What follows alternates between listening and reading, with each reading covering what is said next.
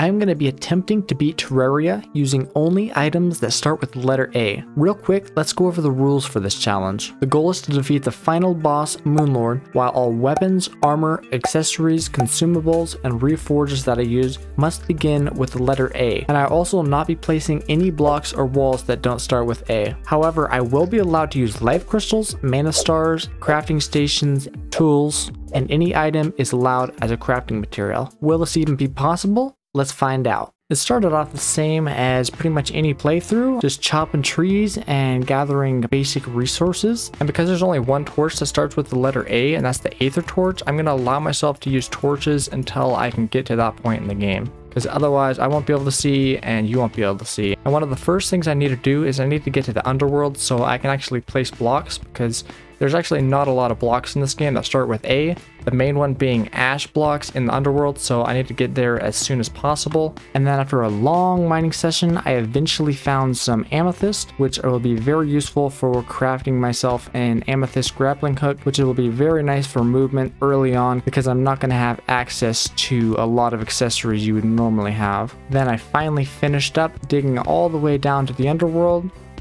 Oh, finally. I want to get as much of this now as I can because I don't know how long it'll be before I come back down here. Then I had a little oopsie. Oh no. Fire bat. Fire bat. Fire bat alert.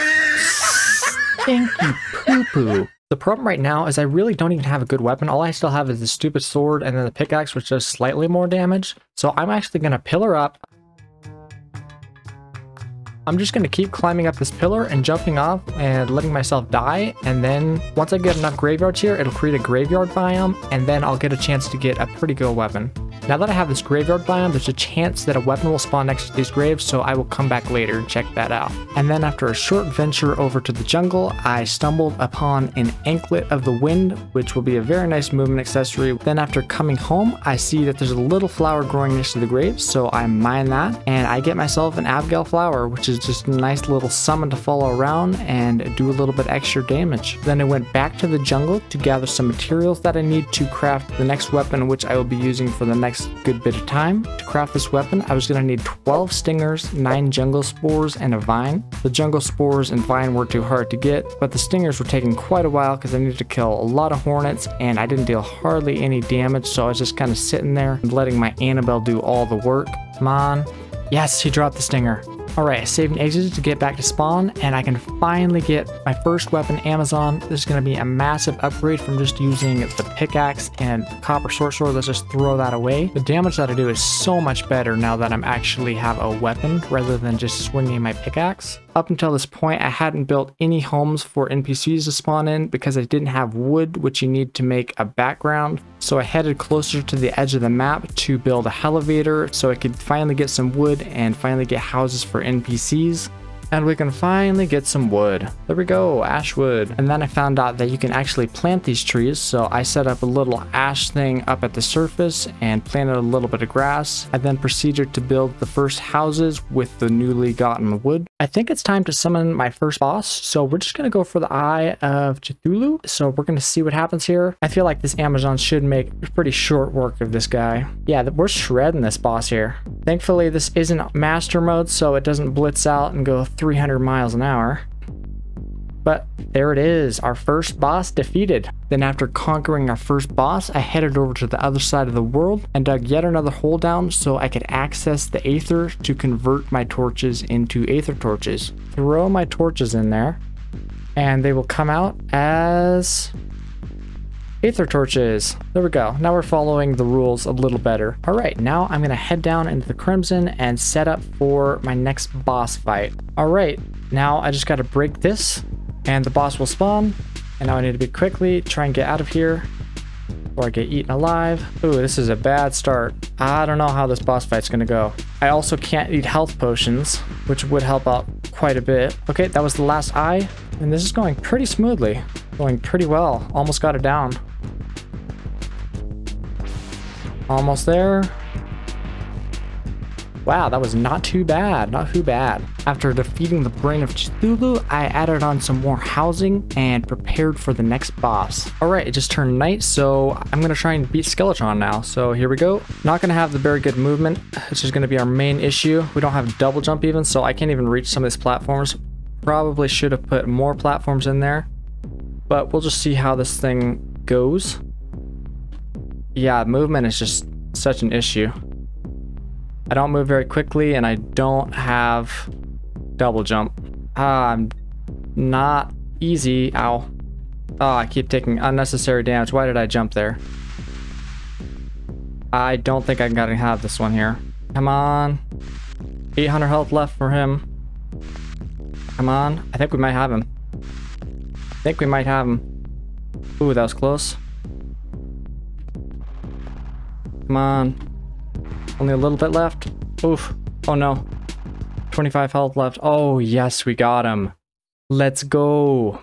Alright, so I've just spent a bunch of time preparing the arena for the Wall of Flesh. I'm not sure if it's going to be long enough, but there's only one way to find out. So we're going to lob him out here and hope we have enough space on the arena. And I don't know if I'm even going to be able to move quick enough because I only have one accessory on. So that could be a problem. And these hungries are kind of an issue right now. Kind of an issue. I have to get rid of all these guys before I can really even get close. Already getting kind of low on health, which is not something you'd like to see, considering the fight has only just begun. I'm hoping once I can get rid of the hungry, it'll get easier, but I don't think it's going to be the case. Ah, I'm almost dead. This is not going well at all. I will grab those health. I think it'll be worth it. Finally start... Yeah, I needed to figure something out there. So I kept trying quite a few times, and the main issue was just the yo-yo did not have a lot of range, and that made it extremely difficult to dodge lasers and whatnot. So I thought I'd try to get a new weapon that might give me more range, the Ale Tosser, which has a 16% chance to drop from the Tavern Keep. So I constructed a little house in the underworld with a lava pit underneath, and proceeded to drop him to his death quite a few times. And after a short break of fighting a goblin army, nice, we got it cleared out. So now we're gonna have a chance to find the goblin tinkerer underground. It was back to killing time. Please drop it. I really want you to drop the weapon. Come on, come on, come on, come on, come on. Yes, he dropped it. Finally, that was not a fun grind at all. All right, so now I'm curious how this Ale Tosser is gonna do. So let's just kind of try it out. I mean, it doesn't seem like it's going to be great for that. Its attack speed is a little bit slower than I'd like, but it might allow me, when I'm fighting the Wall of Flesh, to get a little bit further back. I'm not sure if it's going to be better than the yo-yo, so I guess we're just going to have to try it out here to see what happens. So, it doesn't throw very far is the problem. I mean, it's decent, but not great. It's basically the same range as my yo-yo, just a little bit further. But its damage is not as good, I'm pretty sure. If it had splash damage, it would actually be pretty solid, I think. But it only is hitting one enemy at a time, so I think it was kind of a colossal waste of time for me going for this. Ah, we're dead. Alright, I've tried the Wall of Flesh fight quite a few times, and I fail miserably every time. The closest I got was like half health, so I'm not sure. I don't think I'm going to be able to do it with my current setup. So I have one last thing I can try, so I just need to head to the dungeon. So I make it to the dungeon, and then this happens. Oh no, I'm going to die. That was not good. Oh my word, I'm already dead. And then the second time, I make it back, and I do something pretty stupid. Oh my word, why did I do that? And surely I wouldn't die to the same trap 3 times in a row, right?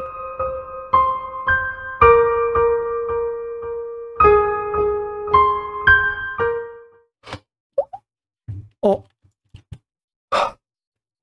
Then I make it back for a 4th time and am finally able to explore the dungeon and look for some chests. And there we go, we got the Aqua Scepter. That was the weapon I was after. Well, let's just test this thing out to see how well it does on just some regular mobs.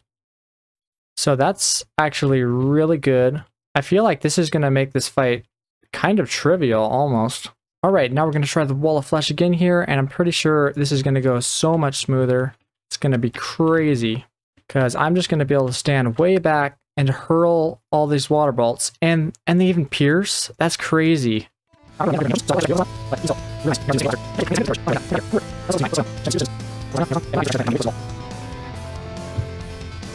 Yeah, we're dead there, but that's fine, that's fine.